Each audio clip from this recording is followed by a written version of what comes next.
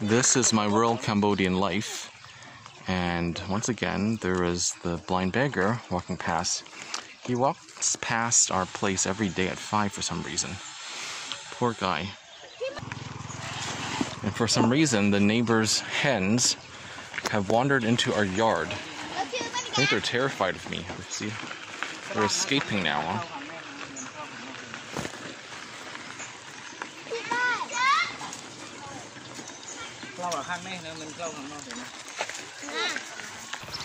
And there's that poor blind guy again. It's sad, because in a country with no social safety network, I mean, there are no disability benefits for those who cannot take care of themselves. So what would that mean? Does that mean that we should all live in a socialist country instead, where we all have to contribute a huge part of our income to the system? I mean, I don't know. There's no easy answers. Yeah, it's my adorable niece there, posing.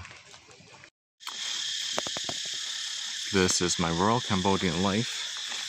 And look at these wonderful papayas here. Fresh and organic. Just like how God intended.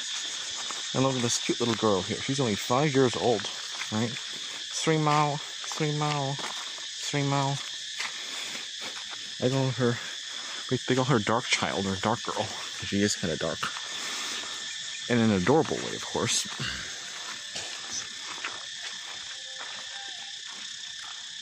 Okay.